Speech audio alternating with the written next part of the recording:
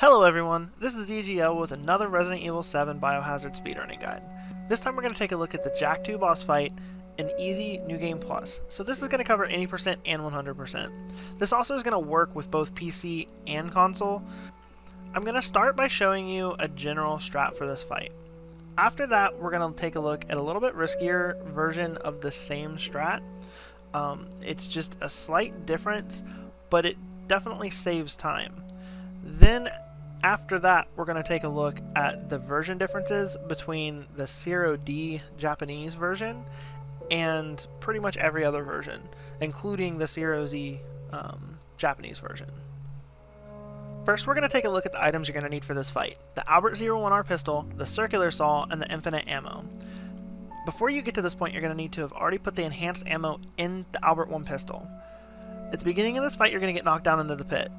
Once you go to stand up, you're going to hold back and to the left on your stick and the left trigger at the same time. This is going to pull you back far enough that Jack's not going to be able to grab you right off the bat, and it's also going to set you up for a little easier time getting a headshot. You have to wait until he says the entire line, "You ain't getting away," to get your headshot because of invincibility frames, and then you're immediately going to do damage with the saw.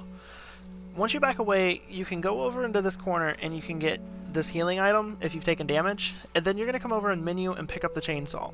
He's going to say groovy, and when he finishes that is when you're going to take your next headshot because of invincibility frames again. And then you're going to saw him until he says you're going to die here. Once he says that, that is the fight ending. So then you're going to come over to this door. In this 0D version of the game, I'm almost immediately able to open this door because of the censorship that is in the Japanese version. We're going to take a look at a little bit riskier but faster version of this fight first, and then after that we're going to take another look at the differences between the 0D version and all other versions. In this riskier version of the strat, you're going to just stand still and you're not going to pull the left trigger on your controller. This is going to make you have to hip fire the headshot and then immediately go into doing damage with the saw. You're going to push forward while doing that damage, which moves Jack closer to the fence. That's where the time save's coming from in this riskier strat, is that he doesn't have to walk over to get to his chainsaw. The reason it is riskier is because when you don't move, you're putting yourself so close to Jack that if you don't have very good timing on your headshot, he's gonna grab you and it's gonna lose a lot of time. Now we're going to take a look at the difference in the 0D version and all other versions. In 0D, there's no dismemberment allowed. So in this animation where Jack's upper half of his body explodes, that doesn't happen in that version.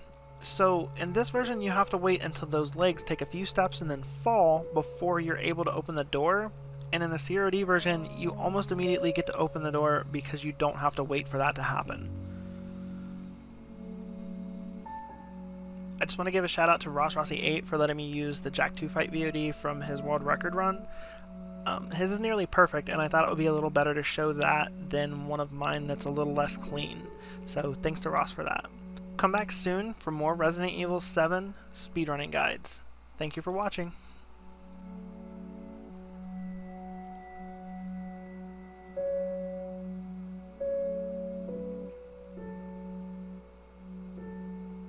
Seriously?